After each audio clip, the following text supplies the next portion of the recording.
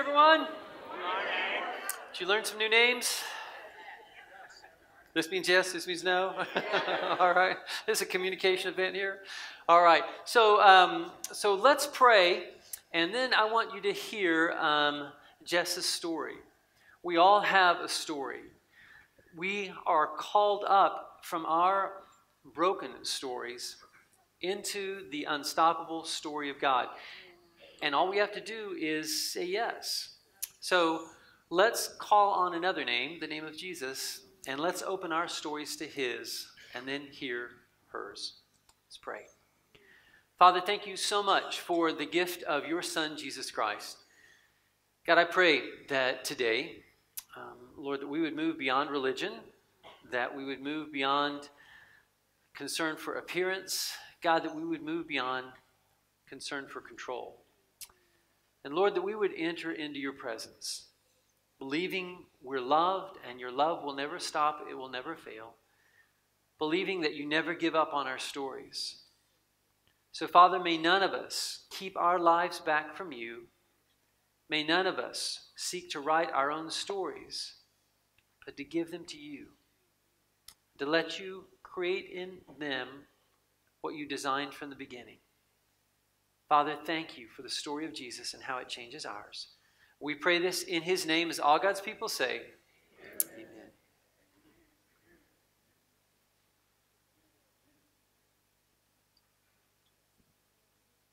Hi. Good morning. My little brother, Paul, was always the first to hop out of the car when it stopped moving, often before we even put it into park. This one Sunday, however, after I drove him home from church, he sat just an extra moment with me to appreciate one or two quirks of my car, namely that the sunroof would go all the way open and all the way closed after I took the key out of the ignition. We laughed and proceeded on our day. This and so many other mundane moments turned priceless later that day when I learned I would never sit in a car and laugh with my little brother again. After dropping him off, I headed out for the day. My parents called that evening and told me it was time to come home. It was one of those calls where you just know. You don't ask, you just go. I got home, and there was a police car waiting in the driveway. I braced myself and went inside. Paul had spent the afternoon hanging out with a friend, and then riding his motorcycle home that night, he clipped the corner of some stone steps hidden in a grassy embankment. He lost control, and the bike collided with a telephone pole. He was pronounced dead at the scene. He was a high school senior, and had turned 18 2 weeks before.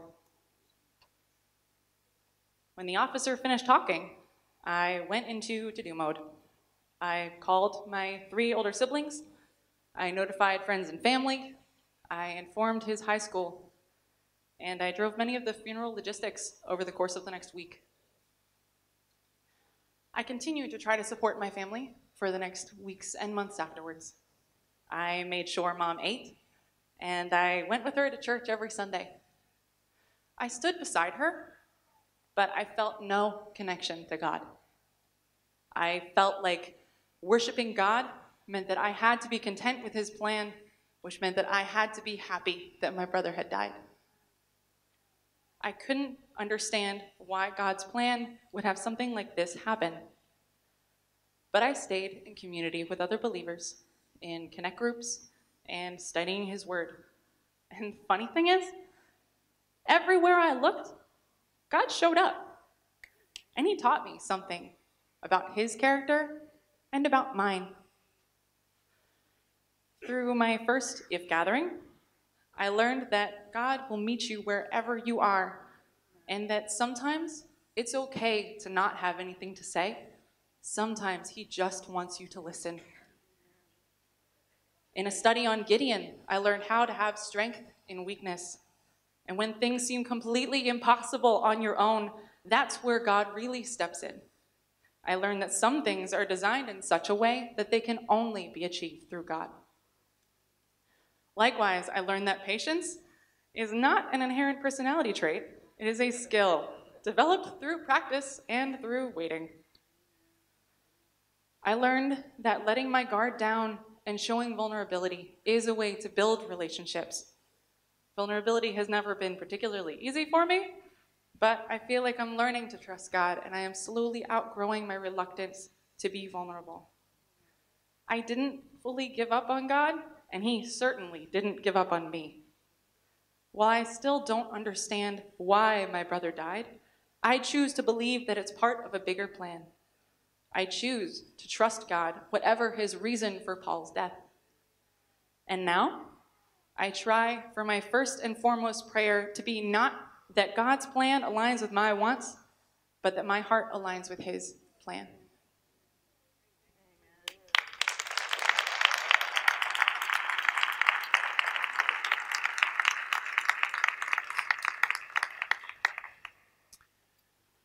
All of us have felt like God's love has failed us at some point. Every one of us.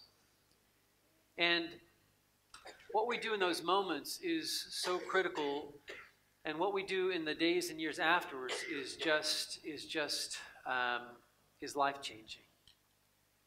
Part of the problem is that we've misframed our context. We are really living as though we were on a cruise, and the simple reality is that we are actually on a rescue from the Titanic. Something disastrous has happened in the world. It has been broken, and sin has invaded life, and life is now, the child of chaos. And we misframe the situation. We are like passengers who believe we've paid for a cruise and are owed something different. And the reality is that Father knows the ship is sinking and is engaging in this amazing rescue. And we resent Him for it. And too often we see that His love, believe that His love has failed. Guys, I want to challenge you as we kind of move towards the endings of our worship series to worship your way through all of your living. And to recognize that you are called to overcome the gravity of a broken world through the upward pull of worship. That there is a God who made you, who's calling you into His life and into Himself, and you've got a choice to make about how you're going to live. You can live in the gravity of the sin, and the gravity of the broken, and the gravity of your own thought, or you can answer the upward call of the Spirit of God into the life of Father. But I want to say that worship is not natural, it's supernatural. Supernatural means it's above natural. And what's natural is to live in this broken world, to think our broken thoughts, to seek broken things, and to break ourselves and the people around us, and then pass our brokenness on to the generations after us. That's what's natural. But worship is supernatural. And the scripture says in Romans chapter 12, verse 1, "Therefore I urge you, brothers, in view of God's mercy," that's the key to everything. In view of God's mercy, living your life seeing what God sees, living your life looking towards the horizon. This is one of the reasons why I like to go out west at least once a year and to stand, kind of in the desert and just look from left to right and just to be able to see sky meet earth in every direction. And that's the context of this verse. I'm urging you to do something, but you got to have a vision in your mind before this is going to work. And the vision in your mind has to be of the all-encompassing mercy of God. Right? That's the background of everything. So in view of this mercy, offer your bodies as living sacrifices, holy and pleasing to God. We've talked about in the Old Testament that a sacrifice was something that was offered on the altar. The altar was not something static, it was something burning. You offered your offering on the altar, and you did not reach in to get it back because it was on fire. So Paul is saying, I'm urging you in light of the incredible love of God, in light of His endless mercy in every direction, I'm urging you to give all of your living over to God in a way that is hands off and no longer in control. And I want you to be understanding that this is your spiritual act of worship. This is what worship looked like. It's whole life, not merely Sunday morning. Is worship Sunday morning? You bet it is. But again, we've demonstrated that worship is like the working of the heart. The heart draws in the blood and oxygenates it, and then it sends it out to do its work, to give that life. And so this is what our worship is about. But worship is not Sunday only. Worship is 7 days a week. Sunday is the ignition for Monday and Tuesday. And if you don't learn to live worship in view of God's mercy, you're always going to be living under the lie that God is not good. You're always going to be living under the lie that God's love has failed and is not big enough. If you don't really learn to worship 7 days a week, your faith is never really going to translate. And you're never really going to be able to overcome the gravity of this broken world. So, I urge you, in view of God's mercy, to offer your bodies as living sacrifices. It's not something I can make you do. You got to want to do. You got to see something, and it provokes a response inside of you. And let this be your spiritual act of worship. Romans 12:2 says this. So in light of all that, don't be conformed any longer to the pattern of this world. The Greek is this eon. We kind of recognize that word, right? This age. But instead of letting your life look like the lives of everybody else around you, instead of letting your life look like more broken, more selfish, more ego, more self-will and control, instead of letting your life look like what is natural in this world, your life is going to be radically different. Your life is going to have a new pattern, a new rhythm. Your life is going to have a new soundtrack, a new song behind it. You know, in the movies, I don't know if you've ever, like maybe you're in a conversation, you're watching a movie, you're in a conversation, and you mute it, right? It's amazing how things change when you mute the sound on a movie. Suddenly things go from like really moving to pretty ordinary, right? and it's kind of like freeze framing. We were talking the other day, and Marcia and I were sitting in front watching news, and then we were trying to talk, so we paused, and the announcer's face is in one of those awkward positions. Is like, oh, sorry about that. There's like, well, see these kinds of subtractions are what happens to our life when we subtract worship. When the soundtrack of God's love is playing in your life, life looks different. When Morgan Freeman is narrating your story, there's a different nobility to what's going on. Oh, yeah, I'm just driving here, but I'm not just driving here. I'm driving. And when the view of God's mercy is the soundtrack, the song, the rhythm, the narration of your life, things are different. And you're going to live to a new pattern and in a new way. And you're going to be transformed. So be transformed by the renewing of your mind. And then, the scripture says, you will be able to test and approve what God's will is, his good and pleasing and perfect will.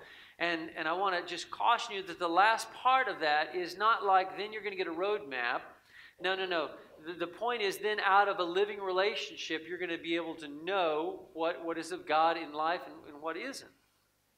So, we're talking about worship in a series entitled Worth More. And we've contrasted what's worth more to what's worth less, right? So this world is worth less than heaven. That's a part of our foundations of our faith. This age, less than eternity. And we all have to choose between worth less and worth more. That's the choice of your life. That's going to be ultimately what gives you a life worth living at your funeral, and a life worth celebrating, or a life that makes people sad when they remember it. This world and this age is terminally ill, and if we live in its pattern, according to its song, if we live out its sad story of broken, then all we're doing, honestly, is dying slowly. So you can think you got this world by the tail. You can think you don't need Jesus. You can think that you can make it fine without God. But the reality is you're just deceived in your brokenness. Worship is how the mind and life is made new. And new matters. I'm not talking about new cars and stuff like that. I'm saying that new matters. There's a reason why you need to sleep. It's because after the day, you're mentally done. How many of you all are like, you can identify to the zombie shows because you are one, like 7:30, 8, sometime around there. I mean, if you've given your all during the day, you tend to be spent.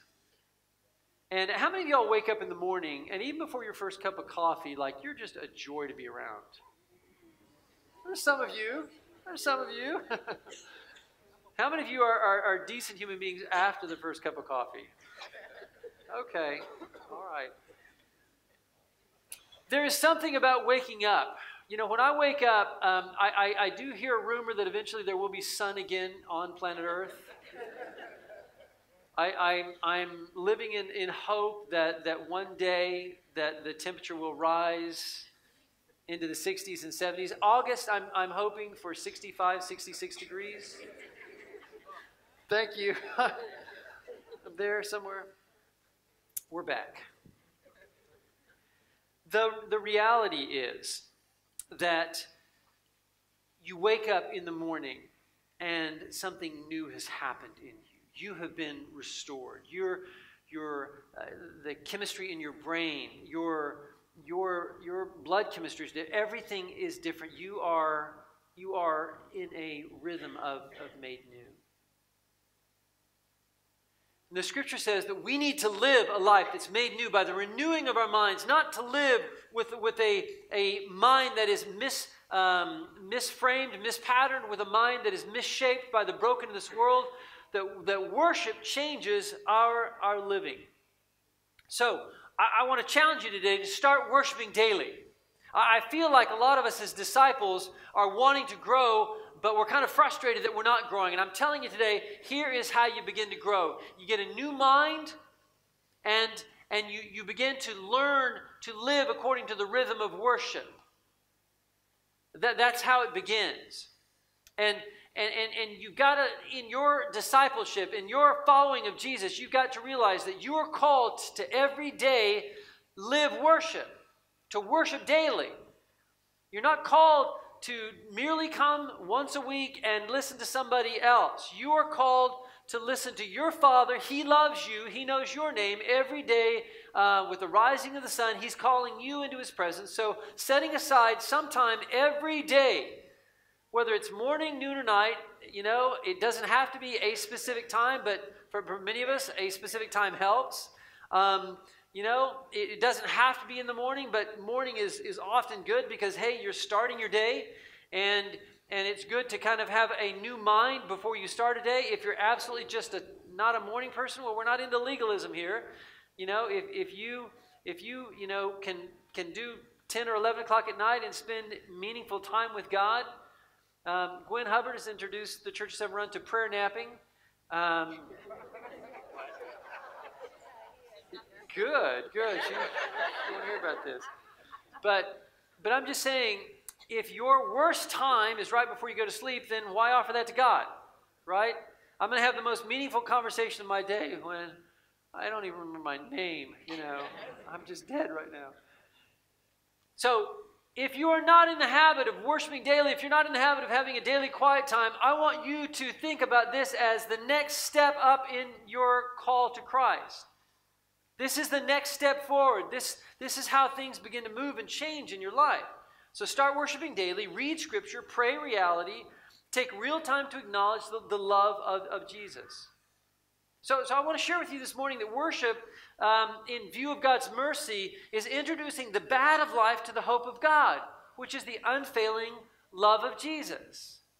And so there's this movement in personal worship that takes all of the hard and the bad and the broken and the sin of life, and literally, I want you to think about it for just a moment as introducing that to the unfailing love of Jesus. Hey, discouragement, I want you to meet my Savior, Jesus Christ. You're telling me that I'm broken and defeated and I'm worthless. But he's saying something different. I don't even want to talk to you anymore. So, hey, discouragement, you just come and here's Jesus. You have a conversation, but I just want you to know I'm listening to him, not you. And I'm serious when I say that you and I need to remember Easter. We need to remember to apply the hope of Easter to the hopelessness in our lives. Death didn't win, did it? No. Easter was just last week. We haven't forgotten already, right? So the scripture says in Matthew 28:6, he is not here. He has risen just as he said. And then there's something after that says, come and see. Well, that's a part of the rhythm of worship. To live life in view of God's mercy. What kind of mercy does God have? It's not a weak mercy. It's not an insipid mercy. It's not a beaten or defeated mercy. It is an unfailing mercy. It's an unstoppable mercy. It's a mercy that cannot die, that cannot lose. Amen. And so, I want you, again, to understand that your mind needs to be made new every day. You know, in recovery, you know, we talk about stinking thinking. And the truth is that there's so much stinking thinking going on in marriage, in lives, even in churches. In so many churches, there's so much stinking thinking going on in terms of being religious and controlling and about appearances. All that's garbage. Paul says, but we have the mind of Christ. And if the love and joy and peace, the patience, the goodness, the kindness, the gentleness, and the self-control of Jesus are not the rhythm and the song of your life, then your mind is polluted. It's well, every week we take stuff out and put it at the front of our yards, right? Most of us? Oh, yeah. Right? So you gather stuff up, you put it in a bag, you take it out, and you put it out there. Why do we do that? Yeah, to be taken away, because it's worthless. It doesn't belong in the house anymore. It doesn't contribute. Have any of y'all ever had one of those refrigerator events? You know what I'm saying? You open the door, and there's something in there.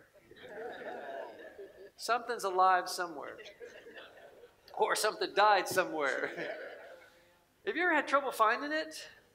You know? Well, you know, that's the point, is that thing, it's not worth anything anymore. I'm not eating that, right? And I'm certainly not serving it to my guests. So it's worth less, so I'm going to take it out and let it be removed. Do not be conformed to the pattern of this world any longer, this age, but be transformed by the renewing of your mind. You got to take out the garbage.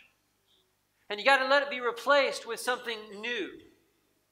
And the reality is that in remembering Easter, that we know that Jesus has risen. His love did not fail. And then he invites us, the angel invites us, come and see. And that's a part of what worship is. I can't explain worship to you in a 2 + 2 kind of way. Right? Worship is more than any human being can explain. It's not, you know, there are feelings associated with it, but it is not primarily a feeling. It's this encounter, it's this experience, it's this dynamic relationship.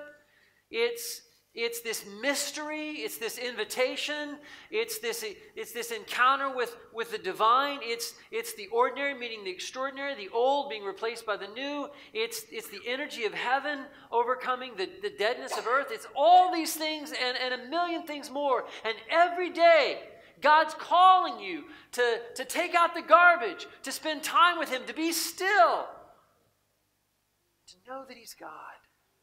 Come and see that the resurrection is true. So in worshiping your way through your life, I want you to know that worship is the everyday practice of putting our hope in the unfailing love of Jesus, in view of God's mercy. Horizon to horizon, realizing that we live in a world that is broken and bad and failing and sinking, and yet beyond that and in control of everything is an infinite love that does not override our free will, but that will lift us and rescue us at any point that we let it. And this love is 360 degrees. It's eternal in every direction. You can travel 1 billion light years in any direction and not reach the end of the universe. And the creator of that is beyond that. And the unfailing love of God is infinite in every direction. Worship is every day. It's a practice. It's a discipline that you need to call yourself to. Right? This is breathing kind of level of living. If you don't do this, you can't live well. Your thinking is going to be of this world, of this age, and you may look around to other people for confirmation, but again, if you look around in a pigsty and say, I'm no worse than you, you're still a pig. So here's the reality. Nothing's worth more than God's love alive in your life. And the scripture says in Psalm 36:7, how priceless is your unfailing love. So here we are, we're talking about what's worth more and what's worth less. Now we've said that we're not to be conformed to the patterns of this age, because the pattern of this world, this age, it's worth less than the pattern of God. That's worth more. And worship is about is about acknowledging what's worth more and moving towards what's worth more. So here's kind of the pattern of how this works. In life, we move through life, but in a broken world, we're going to run into worthless all the time. Some things are obviously worthless, and we know they're wrong. Cheating on your wife, cheating on your husband, stealing something from work, lying, taking credit for something you shouldn't take credit for, being insecure and over-responding to something, that man, I should have taken the high road. There are certain things that we know that's down, that's bad, that's broken. There's a whole lot of other things that are perfectly kind of acceptable in this world as well. Stand up for yourself. Well, I'm not saying that Christians are like Christ. How did he do? He wasn't a doormat for anybody, but how big a role did his ego play in his life on earth? There's a lot of things that you can do that are perfectly natural and acceptable on this world, but both of them are worthless. And not just for now, but forever. And so you and I can live our lives, and we can say things like, I can't help it. I'm one alcoholic that I dealt with in my family. I can't help it. I'm born this way. I'm a loser. There's no hope for me. I try, but I can't. And you just don't know how bad it is to be me. It's like, okay, two things. Number one, I don't know how bad it is to be you, so tell me about it. Number two, let me tell you about someone who can change things. And now you got a choice to make. You and I can live in our self-pity. We can live in our excuses. We can live in this world justifying how we are. But all of this is worth less than what God has called us to, and that is the infinite love of Christ. And worship is making a turn from what's worth less into what's worth more. Infinitely more.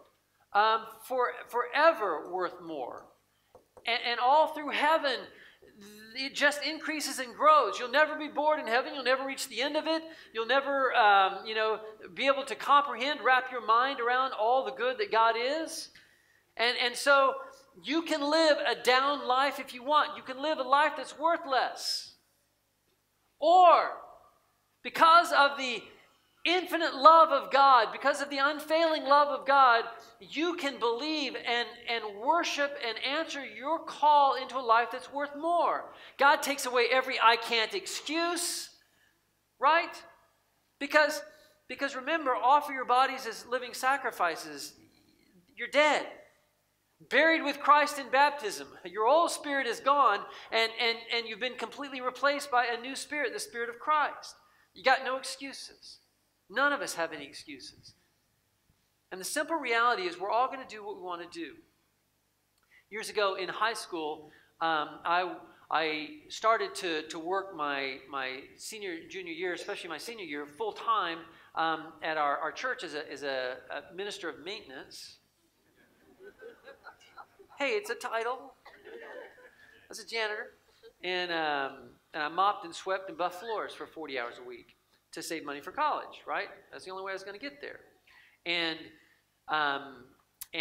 so, this time, going to school in the mornings, and our youth pastor started a 6:30 a.m. Bible study. Well, it's like, well, I'm in school and I'm working, and I'm talking to him, and I'm saying, well, David, I'd love to do this, but I've got this, and this going on, and I'm trying to justify it. And David said, it's okay, Drew. It's okay. You're going to do what you want to do. It's like, shut up. I want to hear that. I just gave some really good excuses. I'm impressed with him. And I walked away, and I'm going, doggone it, I'm going to do what I want to do. If I want to be there, I will. If I don't, I won't. And it's the same with all of us. You and I can make all kinds of excuses why we're so busy, I don't have time to worship. Let me tell you this, folks. You're too busy not to pray. You're too busy not to worship. There's too much of value at stake for you not to go into what's worth more.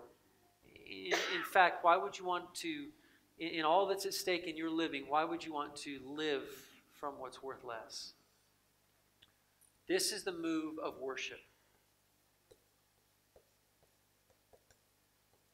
It's the move into worth more.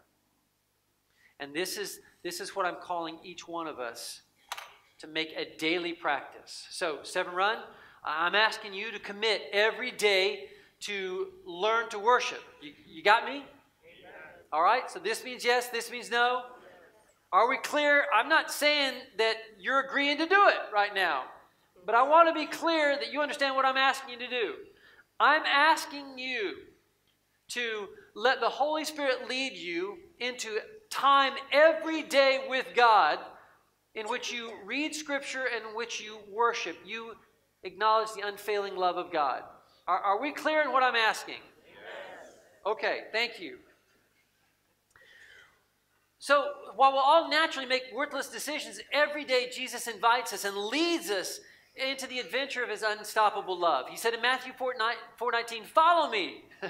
That's the adventure every single day. No matter how much you messed up yesterday, Jesus is there with the dawn saying, hey, follow me. I'm going to lead you through life.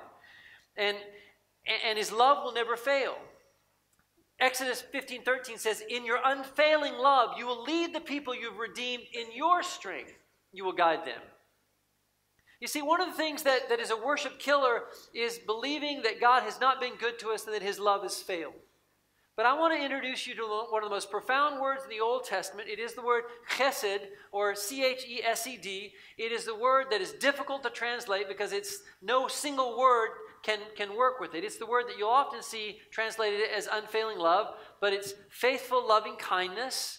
It is love that never stops, never ends, never fails. It is the heart of the description of really, I think, of God in the Old Testament. If there's one word I would choose to use for God in the Old Testament, this is it. His love is unfailing. And there are times in life where it looks like his love has failed. Certainly, I would think that Friday before Easter, it looked like his love had failed. And there's going to be times and seasons in your life where you're going to be tempted to say, God's love has failed. He is not there. He is not able. But I'm telling you that the unfailing love of God is all through the Old Testament. It is absolutely stamped forever in the skies in the name of Jesus as the unfailing love of God. And nothing's worth more than God's unfailing love. How priceless is your unfailing love? And worship is the everyday practice of putting your hope in God's unfailing love. Not your understanding, not your reason, but your hope. And there's times where that's all you got. Man, I'm hoping God will come through for me. I can't see how this is going to play out, but Jesus, my hope is in you. Your love has never failed. It looks like it's going to fail now, but I'm believing that it's an unfailing love. And in spite of what I see and what I feel and what's happened to me, Jess's beautiful story and her vulnerability, in spite of what's just happened in my family, I do not believe God's love has failed. In your unfailing love, you will lead the people you've redeemed. God will lead you through life, and He'll lead you in His strength, Exodus 15:13 says. And the joy of it all is it's never too late to turn from worthless. It's never too late. As long as you have breath, as long as you're alive, today is a new day. Your life can begin to turn around today. The story that God wants to write from you, the story that He's imagined for you from the beginning, can become a reality, begin to come into play if you let it. It's never too late to turn from worthless. Psalm 6:4, it says, "Turn, O Lord, and deliver me. Save me because of your unfailing love." God's unfailing love is the background for our worship. And the truth is, if we don't worship daily, the dying world is always going to win in us. It's always going to win in us. Psalm 119:76 says that, may your unfailing love be my comfort according to your promise to your servant. We're either going to conform to a worthless world, or we're going to conform to the promise of Scripture, the promise of an unfailing love. There are going to be times in your life where you're going to look out through the windshield of your life and you're going to say, there's no way I'm going to make it through this. And then you're going to get aside with God, and you're going to worship, and you're going to read Scripture, and you're going to be confronted with the lives of people who put their hope in God in times past. And did any of them ever finish poorly who put their hope in God's unfailing love? None. And then you're going to be comforted by the unfailing love. Gravity wins until worship does. And if you remember nothing else I say in your life, and if you want a good life, if you want a life of love and joy and peace, if you want a life that's connected to God, a life of purpose, a life that's just good, just recognize this. The gravity of this broken world, the gravity of your old nature, the gravity of your sin and mine, it's always going to always going to win until love does. Until worship changes everything. So, here's what I want to challenge you to do. Stop being passive and fight back through worship.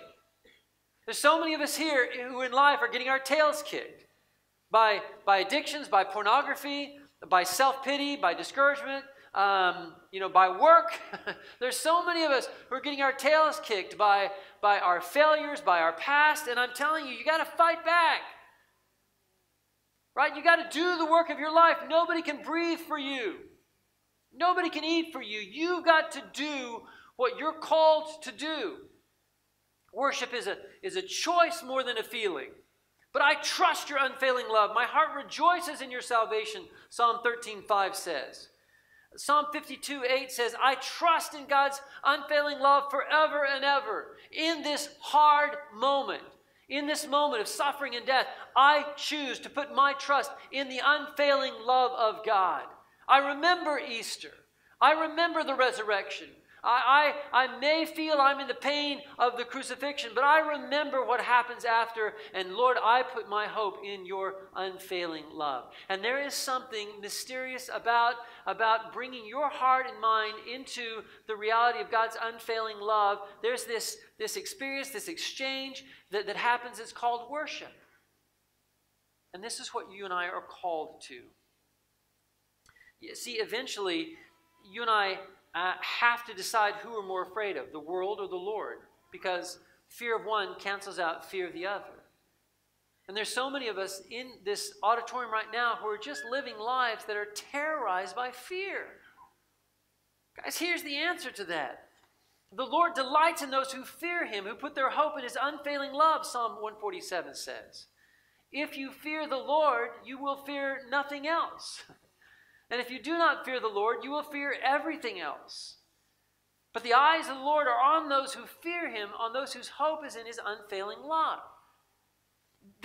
I'm just telling you, when you pause in life, when you turn off the TV, when you give yourself permission just to be silent and still and alone with God for 15 minutes, for 30 minutes, for an hour every day, when you take your pain and your problems and your fear and you introduce them to the unfailing love of God, whose name is Jesus, something happens. Hope rises in you.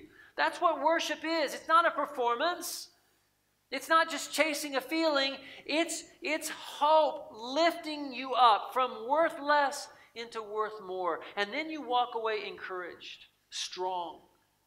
You walk away with the vision of God. You walk away with the word of God in your ears. You walk away with strength. And if you're wondering why your Christian walk isn't working, it's because many of us just aren't walking. You got to work the walk. And the way we work the walk is through worship. And it's going to cost you. Again, religion is going to keep worship costs low, manageable.